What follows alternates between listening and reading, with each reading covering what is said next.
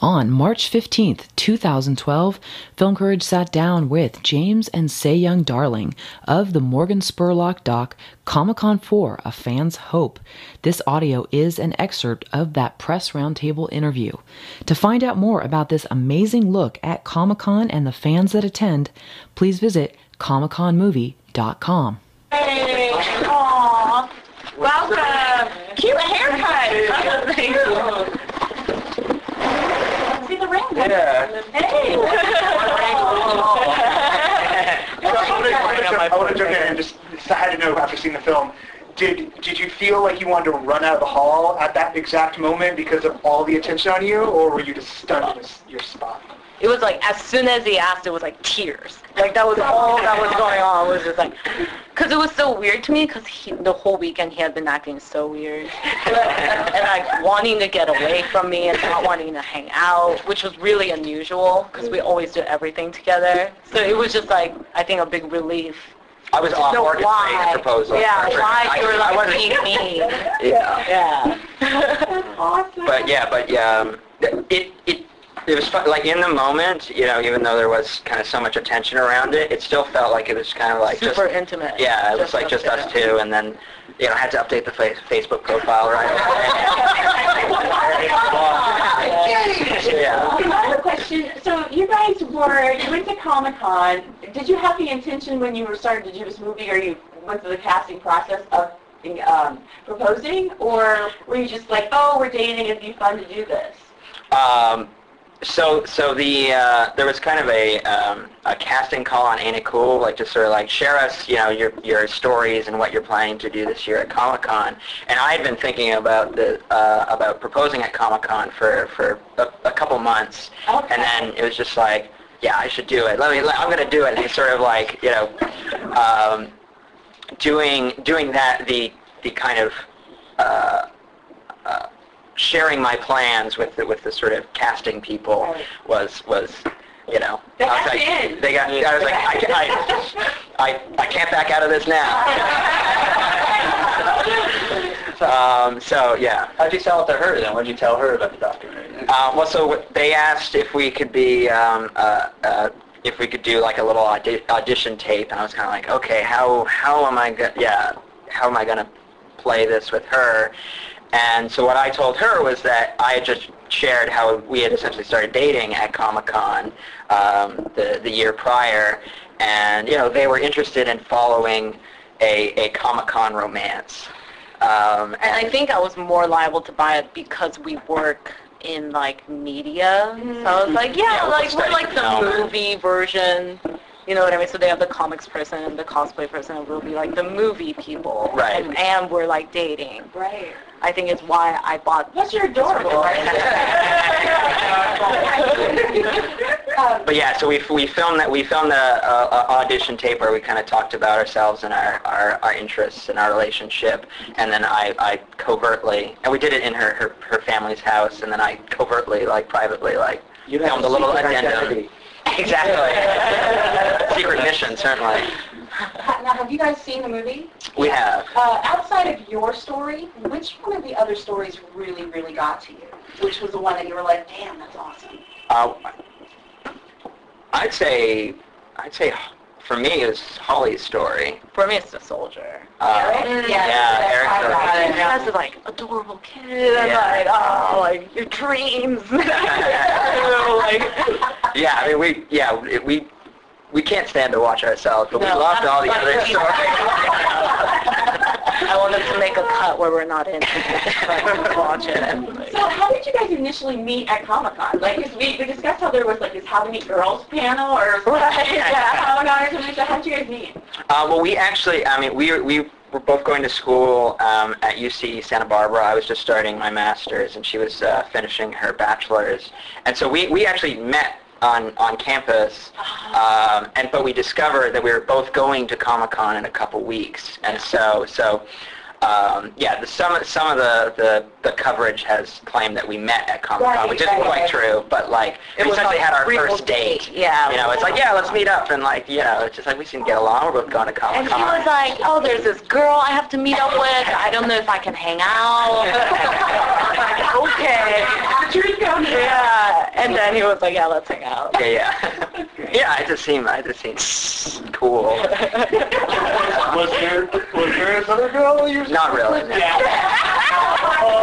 I mean, I had friends, met up with a whole bunch of friends, but, Girlfriend. How Yeah. come you didn't have Kevin Smith marry you, and what was the actual wedding and honeymoon like? So we followed up with Kevin Smith's people, and they sort of offered us, he actually has a podcast where he marries people, Smarried. Oh my God. Yeah. And it's like in this like adorable little black box theater in LA and stuff. Yeah. But like we wanted a wedding. Yeah, we felt for both of our families, since we had done this kind of geekiest engagement possible, we might want to have one aspect of our marriage that was a little more traditional. Yeah. And we both lived in Santa Barbara, so it was like, well, we live in a destination wedding destination. So, but for our honeymoon, we actually. Yeah, this is it's pretty geeky.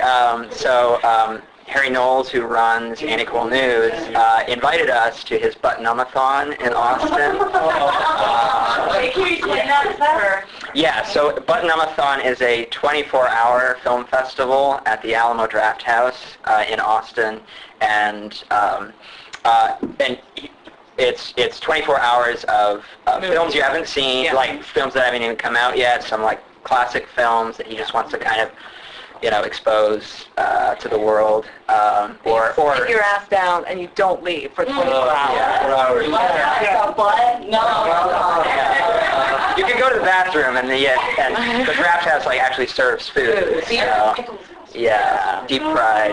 And it starts to smell real gross. Only So that was our very geeky honeymoon. Yeah. What is your guys' primary geekeries? Like, what do you nerd out about? Each of you. And together. He's getting me into Star Trek. Cause I'm he's trying. been like What's Star Trek-y? I grew up on The Next Generation. Yes. Yeah, absolutely. Yes. But I've seen it all, and so that's my primary geekery, and probably Firefly. yeah. Absolutely. Forever. Absolutely. Are most of your friends like you or different? Normal. Like normal. What is? You know where you are, right? I'd say we have a pretty good range of friends. Yeah, like friends who I would claim are geekier than us, but Like who? that's true. But that raises an interesting point. I think that being a nerd is just so cool right now. Like, we're talking about the next generation. I mean, it's like that is the new cool. Like, anything, like, in that realm. So The whole computer generation and stuff. Yeah. they're the cool ones. I want to ask you about the ring and the Lord of the Rings, all the jokes and stuff that were made in the documentary. Right. Was Peter Jackson or Elijah Wood, have you met any of those guys since that? Elijah Wood was at Button-Umathon. We were like, he comes to Button-Umathon, so I was like standing like in line behind him, waiting to go into the theater, and I was like freaking out, but I was like acting really cool. And then I sat down and I started talking really loud about how I saw Elijah Wood and he's so hot. I love Lord of the Rings, blah blah blah. And he turns around and he was in the seat right in front of me, and I was just like, oh my god, it was so embarrassing. Well, have you been recognized from the documentary? I mean, because I know it's had limited screenings and stuff, and people have been like, oh my god, it's you guys. Because we were like that. We're like, I got it back. Not yet. I mean, certainly, yeah. I don't think it's been seen by a wide enough audience. I don't know. Wait till next month. Just wait for Comic-Con. Yeah. Yeah, you'll be stopping and starting at Comic-Con a lot. Yeah. Picture. Right. What are you guys looking forward to for next year's con? Are you planning on going? Right now we weren't able to get tickets. They just sold out. It was so hard. Yeah. Morgan. Morgan's made some promises. Hopefully, right? What do you Yeah. guys think about that, about the scale which it's gotten? You guys are Hall H people. But like, Sure. Just like, there's sort of a balkanization of con these days. How do you feel about that? A lot of people like to blame Twilight. But because I remember, like, because I've been going for about 7 years, and my first, like 7 years ago, it didn't sell out, you know. But it's just more and more people have become aware of it. I mean, they've been running it for. I think because geeks are geeks, and that's what we do. We feel very like enthusiastic / possessive about the things we like. But I think if it gets some like 12-year-old girl who's only read Twilight to become interested in something else that's geeky, you know, or like gets her into sci-fi or fantasy, I think it's a good thing. And yeah, it's like, it's so annoying when there's so many people, but it's a good thing. Are you seeing that happen, though? Because one of the things I tend to worry about is that the idea with Hall H is that people stay all day, they get exposed to things that they wouldn't be exposed to otherwise. But I remember I was at WonderCon one year, and the DC panel was on, and you had this room full of people waiting to see a Doctor Who screening in full Doctor Who regalia, and the DC people couldn't get inside to see their own panel, and I don't know how much. So you have any anecdotes of like you see like a young girl come in for Twilight and then leave with like an action figure or something underneath her? You see that? Do you see the cross pollination happening? Is it the con working? Yeah, no, I hear your argument, and because you definitely. Because so much is going on, you definitely can just kind of make the con just what you want. But part of that experience is like, you know, in order to get into you know, that panel that that Tron panel that you really want to go to, you know, there's something beforehand that you inevitably have to like line up for that in order to make sure that you can get into that next thing, and kind of through that you kind of get, you know, entertainment content that you weren't necessarily seeking kind of becomes a part of it, because everything is programmed just kind of back to back. And I think just like because you're next to so many people for so long, whether it's in line or in a seat, there's going to be something you guys will talk about that you didn't know about, where even if you're like just kind of file it away for later and you're not immediately like, I'm going to go buy that toy. Yeah. I think that it's like happening on a more kind of like small level. That's what I was. I mean, I went and I had specific things I wanted to cover, and I went and I was just like hanging out there. I'm like, this is awesome, and like bought like a Supergirl shirt and like all this other like I was exposed as a girl, exposed to a whole bunch of other stuff. It was really cool, yeah.